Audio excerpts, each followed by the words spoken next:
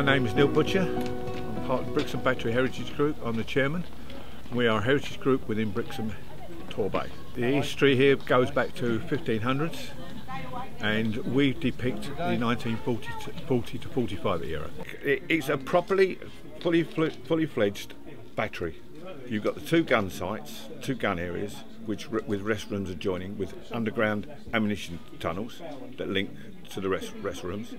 The BOP up by the double gates, that was where the commanding officer would have controlled everything.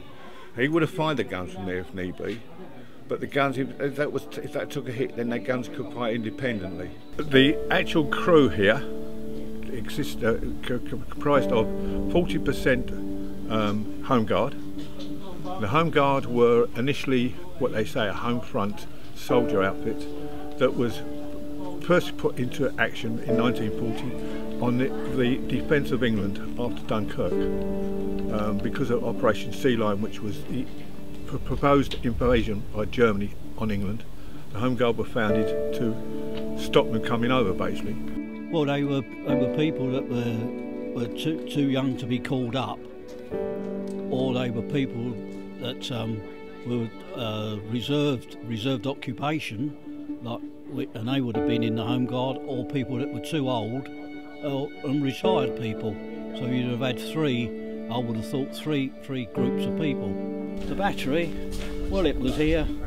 It was an anti-invasion battery, built in 1940, but in case of the invasion by the Germans. It was built, as I understand it, in about 3 months' time. It took 3 months to build. There was 120 of these all round the coast, from Scotland round to Bristol, and this battery here at Brixham is one of 7 that remain, and we consider it one of the best that's left, because we've got all the buildings, albeit some of them a little bit derelict. All we haven't got are the Home Guard that manned it. I'm Belinda, my name's Belinda, and I'm here because my husband Gordon is very interested in the battery. I'm interested in the nostalgia and the fashions and just listening, because I find everything very fascinating as to how they coped and everything. So, and I thought I would become a Land Army girl, because it's women's rights and all that, stand up for the women. So that's why I'm here. This is the Women's Land Army display, yep. What can you tell us about that? Well, somewhere we've got... Well, that's how much we would have been paid weekly, and half of that money would have gone to the places that we would be staying in, you know, for board and lodgings. And ration book, which everybody had, and gas masks, which we had to carry with us all the time, didn't we? Always, yep. And these are the tools which we use to work the land. Yeah. Sometimes we could have worked 12 hours a day, gone home and then got up at 5 o'clock to start all over again the next day. In all weathers. And that's the sort of things that we would have been growing and picking potatoes. Yeah. Then you've got a water tank, you've got two generator rooms, one for the site and one for the working of the guns. You had a guard room, you had a cookhouse, you had ammunition pits and mortar pits, and light machine gun pits as well. Guns here were never fired in anger. We only had 2 4.7 Japanese cruiser guns to protect the coastline, and they were ineffective because of the actual zigzag of the coastline. The MTB boats did more protecting than the guns did. They were all interlinked. In fact, at one time there was over 160 interlinked batteries, basically taken up from, again like this one, going right back to the Armada and so on and so forth. And it was all interlinked to support an invasion area on this coast.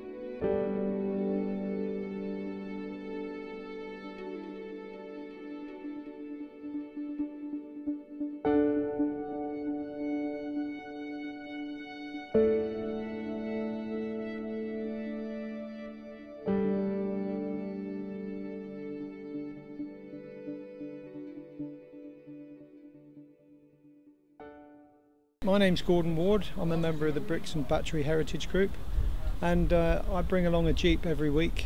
It's marked up in the 12th Devonshire Regiment, and my mother's brother Fred was in the 12th Devonshires, which was an airborne troop, and he was unfortunately killed while on manoeuvres in Holland just before the end of the Second World War in February 45.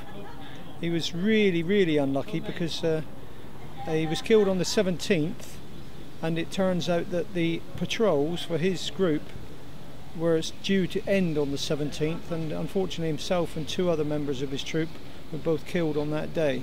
If they'd managed to last one more day, that would have been the end of the Second World War for them.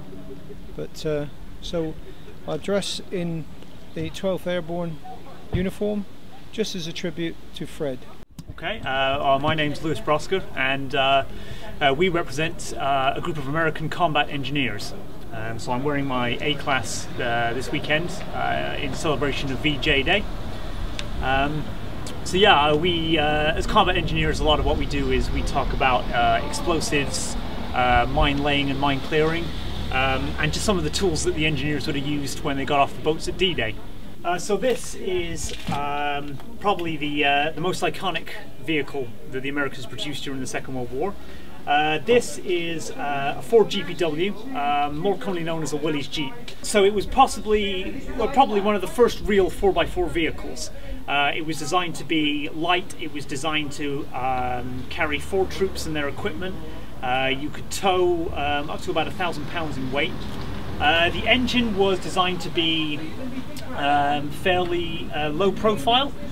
So it's a 2.2 litre 4-cylinder side valve engine, which means the valves are off to the side rather than up above, which means that the overall height of the engine is much lower. So when you fold the windscreen down, it's a much lower profile vehicle.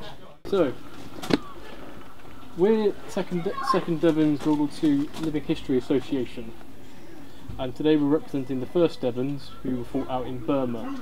That would have been from 43 to 45. Well, what we're wearing is what was known as jungle greens. It's a lightweight version of the standard uniform. So it's a 2-piece uniform, it's a shirt and trousers, basically a normal kit.